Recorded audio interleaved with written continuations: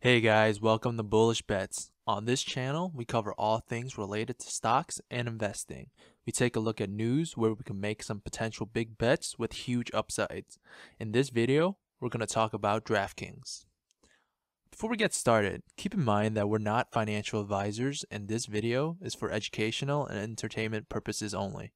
Make sure you do your own research before making any investment decisions. So let's talk about DraftKings. Now, DraftKings had made huge strides since its creation in 2012, where it was just doing fantasy sports. Now, with less regulations between states and more partnerships, DraftKings has potential to hit $100 by the end of the year, which is around a $45 billion market cap. This is huge. So in our honest opinion, after doing our research, now it has a huge possibility of hitting $100. First let's get into stock price. Right now it's at $60.72. Its high was at around $70.07. It took a huge dip due to the bloodbath of a market it was last week, down to 54, but it's still fairly strong. And there's a lot of fundamental strength that DraftKings has. It has a lot of partnerships that's recently announced. For example, it had a partnership with Dish Network to do their sports betting with them. Dish Network has a lot of relationships in terms of streaming sports, sports networks, and working with DraftKings gives them the ability to acquire these customers.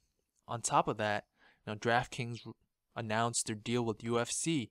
They're now going to have sportsbooks for UFC, and there's a lot of fan base and customer base who are in the UFC that DraftKings can tap into to acquire customers within that market. It's huge for them. So let's get into the Analyst Day presentation that DraftKings provided to give us a better feel of the company and the future growth potentials. So if we look at the green states, it shows that these are the mobile authorized states for DraftKings. And if you look at it, it's only a handful of states. And the orange states are the legislation being considered. So this gives a lot of room for DraftKings to grow just due to a lightening of regulations. This will allow them to grow their customer bases without changing too much, but just increase in the market size. So DraftKings did this numbers on in terms of legalized population of sports betting and iGaming, and they did their calculations, and it yields up to $2.9 to $4.7 billion in revenue a year for DraftKings just with the lightening of legislation.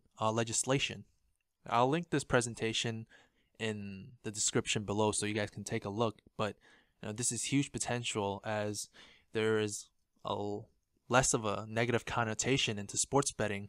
It's being washed away and it's becoming more normalized, which more likely will be legalized in certain states. So what makes DraftKings great is because it comes to mind in customers first who are into fantasy sports and sports books and online gaming and stuff like that. Usually in the digital age, geography doesn't matter. So the best product gets chosen by most people. For example, we choose Google over Bing and Yahoo most of the time because it's the best service. There's no geographic limitation like retail stores and stuff like that. So when customers have name brands in their mind, they're gonna choose the top one, and DraftKings seems to be the top provider of sports books and fantasy sports at this moment. And given the fact that this presentation is presented by DraftKings, we should take it with some skepticism, but it does show that DraftKings is fairly popular in the sports betting market. If if we continue looking at this presentation, the app ratings for DraftKings is higher than most of its competitors like FanDuel's, PointsBet, William Hill, and BetAmerica and stuff like that. It's just DraftKings has great ratings and it's a great user interface where people generally like. And the amount of time that a person spends on DraftKings is also the highest.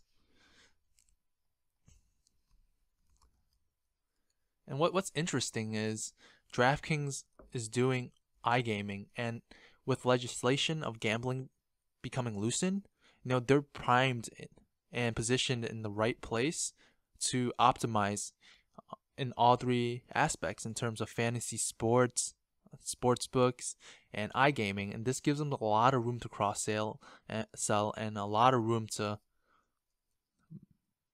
increase the revenue exponentially. So we look at, the revenue retention that they offer. The lifetime value of each customer is increasing by threefolds. So if we look at the blocks right here, the orange block represents 2015. We started at the 2018 area because they introduced online sports books and iGaming, and this is where they cross-sold these products to fantasy sports users. If you compare the orange block in 2018 to 2015, it nearly 5 times the amount of spending. And if you compare the red block, which is the year 2018 to 2019 estimates, it's almost 3 times. So the lifetime value of each customer is increasing exponentially. So the cost of acquisition of customers can be increased for DraftKings because each customer is spending more. Each customer acquisition is worth more to them because of these different products they just introduced with their mergers and their acquisitions. And this is what really gives room for DraftKings to grow. If we take a look at the revenue from the Q4 earnings, it's the end of year 2020 was at 614 million. And the last 3 months, just Q4 alone, was 322 million. The 322 for one quarter is almost the whole Q1, Q2, and Q3 combined. It's literally half of the revenue for the year, and this shows that this type of growth DraftKings is experiencing is exponential. And with the loosening of legislation and the cross-selling, it's going to continue to be exponential growth. And we're going to compare this to Penn National Gaming, which is a gambling company. If we look at the numbers for Penn National, it's been steady around the $3 billion range, $3.5 billion range. I'm not sure what happened in 2019, but it jumped to 5 and fell back down to 3.5. But that being said, Penn National Gaming isn't experiencing the exponential growth that DraftKings is experiencing because they don't have those type of cross sells that DraftKings has. They don't have the type of relationships that DraftKings has. They have relationships with the NFL in terms of fantasy sports. They have relationships with UFC, and now they're having joint ventures with Dish and cable network providers, which will continue to increase their customer bases, and this will continue to increase their revenue because the lifetime value is multiplied. This is very exciting for DraftKings because each customer is worth so much to them right now. And on top of that, smart people and big players are getting in the game. Kathy Woods claimed that she's bullish on DraftKings. As of early February, she bought 1.4 million shares with their ARK Next Generation, and her ARK FinTech Innovation, she bought 546,000 shares. That's almost a total of $120 million worth of shares, and this shows that she's very bullish. And it's not just Kathy Woods, who has this foresight. There's other institutional investors that are making this bet also. If you look at the institutional holdings for DraftKings, the increased positions is 58 million shares versus a decreased positions of 38 million shares. And this shows that there's a $20 million share difference, and this really shows that they have long-term views for DraftKings and their potential, and we do too. And this is why it has a great capability of reaching $100 by the end of the year. What do you guys think? Do you think DraftKings can easily go up to $100 by the end of the year?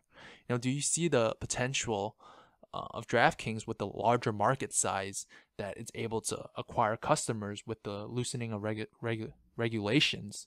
Is now the time to buy DraftKings? Whether short-term, long-term, or maybe you have a whole different view of it, that DraftKings might, collapse and go down to zero. What are your thoughts? Let us know in the comments below. That's it for this video. If you liked our content, please subscribe and give us a thumbs up. And we really appreciate it, as it helps us with this, mysterious YouTube algorithm. Thank you very much again for watching, and stay tuned for the next one.